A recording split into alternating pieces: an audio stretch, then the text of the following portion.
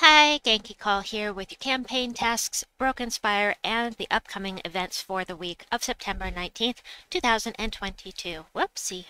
As you can see from this glowing star, we can get the power level at Broken Spire up one more level because of the new troop. So we're going to do this out of order. Head into the shop. Let's do resources first so we don't forget. Spoils of War. Get the max of 10 here if you can afford it. It's a fantastic deal. Every event key is one more chance at a mythic, so I recommend doing this every week if you can. Ta-da! And then I'm going to head over into weekly event. So this is the reason we can now get the power level up at Broken Spire, because there's a new troop for there, and that means yay. So I got it from the shop, the World Event shop. So I'm going to go ahead and I'm actually going to only buy it up to Legendary for the moment, and I'll come back. But you get all of these rewards. It's a fantastic deal for trait stones if you're lower level and you still need trait stones. It's a great way to get them. The grind is so real when you're looking for trait stones, especially these arcanes. So it's a really good deal. It's a guaranteed level 20 troop for your power level when you need it. Yeah. The reason I am not going to do it all the way yet is that we may be required to use keys for this week's thingy, Mobber Doohickey, and I don't know because I haven't actually looked. So, here are your campaign tasks for the week. For gold, get 45 brown kills and get 30 elemental kills. Nice and easy. Silver, kill Infernus 2 times, win 3 dungeon battles, match 200 skull gems in battle, and use the broken banner for 10 wins. For bronze, craft 1 brown summoning stone, use a mace weapon for 3 runs, win 3 battles in a single arena run, win 3 ranked PvP battles, explore Broken Spire once at difficulty 4+, use a Broken Spire team for 3 wins, complete 1 adventure board, use a warlord class for 3 wins, open 2 event chests, and earn 150 gold in battle. I don't see anything here that's really a big deal. Some people don't like to do the arena, but I have it set up. I only have to do 1 battle. So that's just something I like to do before Monday hits. So, all right, coming back here. Right, so I don't have to use any keys. So I'm going to go ahead and get this up to Mythic. And it'll pop up at the bottom here when it's, yeah, that's a lot. Okay, there we go. All right, so here we go. Power level. Yay! Power level. Yay! Happy day. Power level 22. And, yep, we can't do the rest. We need 2 more troops before we can get it up any higher. So, well, no, 1 more. 1 more, because I don't have it leveled to 20 yet. But, let me show you what you can get with your campaign keys this week. I have them all. Why did I do that? That's alright. Base rarity. So the 2 mythics that you can get are Amarok and Infernus. They're both good mythics. Amarok can absolutely decimate the other team. Especially if you run him like with Magma Dragon when there's tons of red on the board, or you're running with Sun Spear and you've got the Red Storm. Just all of that red creates more chances to devour, and it's funny how much that 4x multiplier adds up, but once he starts devouring, you can't stop him. Plus, he burns and stuns a random enemy when matching 4+ gems, meaning you don't have to take along a troop or use a class that stuns to get past the things that are immune to devour. So he also has skull damage reduction by 50%, meaning he's great to run at the front of the team.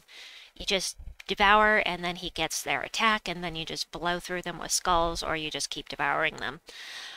Yeah, you can't really... It's not like High King Iron Gut where you have a set level. You are going to devour at the certain point. That's the only downside to Amarok as far as his devour goes. Infernus does splash damage to 2 random enemies, explodes 5 random gems, getting you some more mana. And he burns all enemies on 4+ gem matches, making him really good to run with anything that does bonus damage on skulls, such as a class that like with Fireblade, or there are different troops that do double or triple damage when they're burning. So also summons a firestorm. Very nice. Gog and good. I really don't like either or troops. This is one of the last ones I would use. I'm just not impressed with this troop whatsoever. Maybe he would be fun. I don't see how, but to each his own. His or her own. He does get bonus 20 gold, which is nice. Maybe somebody could use it for that if they don't have Leprechaun yet and somehow pull Goggin good. And they're gold farming. You will not be able to get Magma Dragon. You see I have this guy gold medal. That is because I love this troop so much. But you cannot get him with your event keys. You can only get him from the Fire Rift faction, which is where we're going tomorrow. Sorry, cannot get this one with event keys. Others you will not be able to get are the Wrathnaga, the Lava Scorpion, and one more. Fire Spirit. Those 4 are all from Fire Rift and will not be available. Everything else you see here will be available. Da-dum-da, dum-dum-dum-dum. Alright, just go ahead and do that while I'm here. Alright, so I didn't even go over what this guy does, but we'll do that in a little bit. We'll do it in order so I don't miss anything. So, good, not here. Shegra. Oh, Shegra. Shegra is actually very powerful. If she did Doom Skulls instead of just Skulls, she would absolutely decimate the enemies. You know, if you've got red on the board with Skulls, she's going to create 6 more and turn all of those red gems to Skulls. She's just really, really nice. She also burns a random enemy when matching red gems. She does double skull damage versus burning enemies. I personally wouldn't put her at the front of the team because she has no skull damage reduction, but it is there. There are better ones to put at the front that do extra damage for that. Flame Troll. The trolls are always useful. Double the number of red gems on the board, then create 3 red gems. This is like the Forest Troll, anything else but for red. The trolls are really powerful as long as you have enough of the base color on the board. And again, with burning. Next we have the Gob Chomper. People love the Gob Chomper because it devours goblins. It has a 50% chance to devour them, and he's empowered. So if you're fighting goblins and you don't want to use freeze, then the Gob Chomper is an option. That devours awfully nice. I haven't had much luck with him myself. I prefer to use the freeze route, but he is an option that is empowered. Igneous is a god slayer. He does damage to an enemy if they're a boss, yada yada. Transform all red gems to brown as well. So that is nice. But the god slayer, skull damage reduction by 50%. So we just did a raid boss event, so you already know what the 3 to 5x damage is all about. And if you don't, let me know in the comments below and I will be happy to tell you about it. So, Lava Troll. This guy creates a mix of red and brown gems equal to the current red and browns on gems on the board. Could be fun to run with Magma Dragon since he creates a red and brown storm and there's always a ton on the board. And skull damage reduction. Next we've got Luther. You will already have Luther if you have played this game at all. As long as you've finished Broken Spire, you get him for free just for completing the storyline here. He gives attack to all allies and a few other things. He's kind of meh. Pigra is actually quite a good mana generator. Creates 5 red gems and explodes a bunch of red gems, and then 20% chance to summon another one of itself. And to summon a firestorm when an enemy dies. I'll be using this in the world event for my mana generator. Rhinogore. Rhinogore does splash damage, so that's hidden enemy. The adjacent troops get half of that damage, says right here. And if an enemy dies, gain 12 mana. That basically, you get all of your mana back if an enemy dies. And then skull damage reduction by 20%. And the enrage when an enemy dies is very, very nice. Because enrage is going to make you do an extra 50% on your attack. So very, very nice on that. Stonebiter. This one is our siege breaker. So this is the Godslayer equivalent of a tower killer. Whether that is Leonis Tower or what's that? Or invasion towers. If it's a tower, it goes down. And yeah, that's about it. That's about all I have to say about him. Taraxis, you know, it's not a lot of damage to all enemies, but he does transform blue gems to brown, which will help you to loop, and also actually pretty good for quick delves, because he does damage to all enemies, and with the horde bonus, pretty useful for that. Plus you get bonus red mana from red gem matches, which is always nice, and little extra damage if you have brown allies. Can't get Lava Elemental. Explode a gem. Deal damage to the first enemy boosted by red gems destroyed and burn them. Also, double skull damage versus burning enemies and reduce damage from skulls by 50%. I'm pretty sure I used this at the front of my Zul'Goth team when I did Faction 500 Deathless at Depths of Sin, and he was very, very nice. It's because he does that double skull damage versus burning enemies. Lava Scorpion, nope. Lava Worm, the new troop today, does damage to the last enemy and creates 7 red gems, which means he can loop and loop and loop. He's like the Ice Worm, but instead of blue, he does red. He's going to be great in Arena.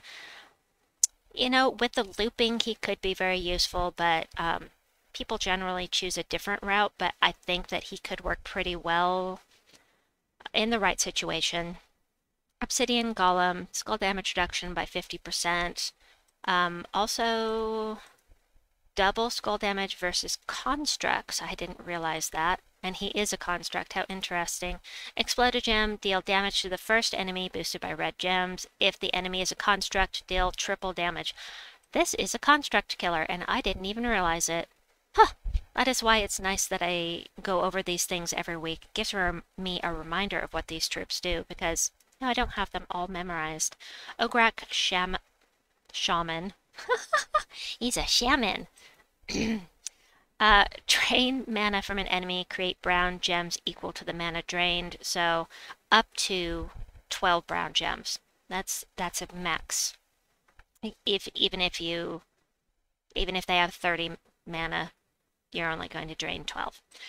He is immune to Death Mark, and, you know, other than that, he's kind of unremarkable. Stone Giant, you get him very early on. Remove red gems. Great if you are fighting something that is dependent upon those red gems, like for Guild Wars. Damage to a random enemy boosted by red gems removed. Skull damage reduction. Yeah, he's there. Sulfur Slime, don't remember what he does. Create yellow gems, 5 of them. Then convert all yellow gems to red. So he's going to be very good for mana generation for red. And eliminate points of a random skill from an enemy. That random skill could be magic or any of these values here. You never know. And I just don't like the randomness of it. But, I mean, if you're up to... Oh, no! If you're up to gambling. Anyway, it wasn't the lava elemental I took. It was the volcanic golem. He does do this double skull damage versus burning enemies. Bonus red mana from gem matches, 50% skull damage reduction. This is the one that I used at Depths of Sin. Explode a gem, burn a random enemy for every red gem destroyed, and he tanks. That's why I use this one. So, you know, if you don't have triple skull damage from Fireblade, it's a level 100 talent for a class. So if you don't have something like that, he's a good choice to run with a skull spamming team to get you some extra damage, so and still stay alive. Etn. Destroy column, gain attack boosted by all purple gems destroyed. You know, he is empowered, but besides that, and the Jinx have enemy gem masteries, and what that means is that the gem masteries are what allows you to get a mana surge, and this halves your mastery so that your chance of getting a mana surge is reduced. I can't speak tonight. Fire Lizard. Damage to a random enemy and create 7 red gems. I mean, I like the new Lava Worm better because at least you know what he's gonna hit. Fire Spirit can't get Ogress. If you don't have Ogress, she is amazing for bounty. She's a fantastic mana generator. As long as you've got some life, you know, if you're really low levels, maybe not the best mana generator for bounty, but love her. Reduce damage from skulls by 50%, summons when she dies, and she'll also, summon when she dies. 50% skull damage reduction. I lost track of what I was going to say, but she's really good for bounty. Rhinex. Light splash damage to an enemy, full damage to whatever you hit, and 1/4 of that damage to anything it's touching. Firebomb. Firebomb is really good in the right situation. Mostly people put on their PvP team so that they can lose very quickly. If you lose, that is actually good. So that you can get revenge battles, and he's empowered, so... the Fortress Gate, this is the summons. Gain some armor. Gain some armor, it's impervious, it just sits there and keeps the rest of your team from getting hurt. And then the Ogre, explode a random gem. Why?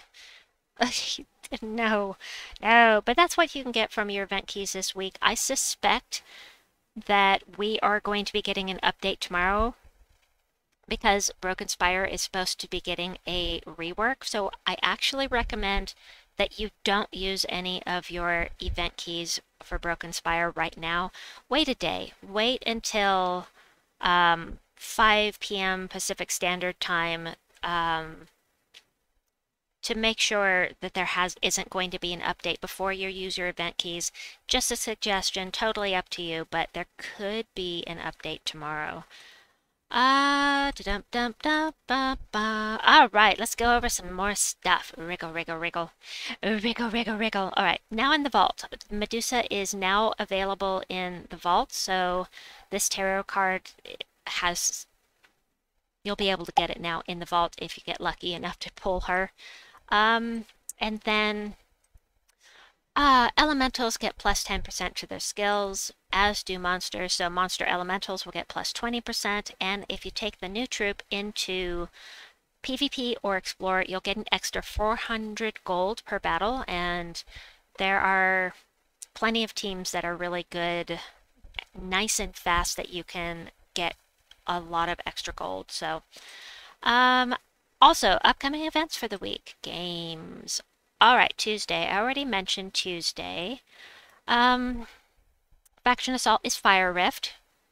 Use some shards there. Really, use some shards. Magma Dragon is awesome. He's my fave. Then on Wednesday, we have this new toy boat pet thing that's coming in for Talk Like a Pirate Day. On Thursday, we have the Warlord class trial, and this weekend we have a skip arena weekend. Oh joy, arena. But so you know, a little break. If you don't like arena, I don't mind it too much, but then again, I don't love it either. So anyway, that's it for the campaign tasks and this week in Gems of War. I'll be back with the other videos for you as soon as possible. Please like and subscribe, and we'll see you soon. Bye-bye!